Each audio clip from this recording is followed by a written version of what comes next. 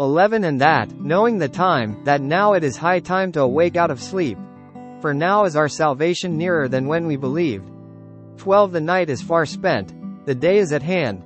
Let us therefore cast off the works of darkness, and let us put on the armor of light. 13 Let us walk honestly, as in the day, not in rioting and drunkenness, not in chambering and wantonness, not in strife and envying. 14 But put ye on the Lord Jesus Christ, and make not provision for the flesh, to fulfill the lusts thereof. I was so excited to put on my new glasses for the first time, but after just a few hours I wanted to throw them away. My eyes ached and head throbbed from adjusting to the new prescription. My ears were sore from the unfamiliar frames. The next day I groaned when I remembered I had to wear them. I had to repeatedly choose to use my glasses each day in order for my body to adjust.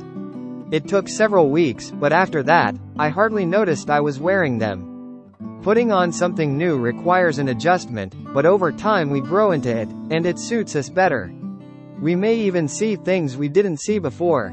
In Romans chapter 13, the Apostle Paul instructed Christ followers to put on the armor of light, verse 12, and practice right living. They had already believed in Jesus, but it seems they had fallen into slumber and become more complacent. They needed to wake up and take action, behave decently and let go of all sin.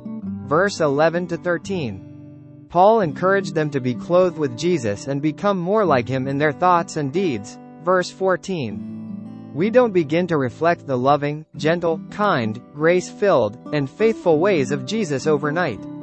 It's a long process of choosing to put on the armor of light every day, even when we don't want to because it's uncomfortable. Over time, he changes us for the better.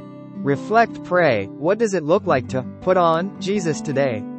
How does practicing Christ-likeness become more comfortable over time? Dear Jesus, thank you that you're transforming me day by day.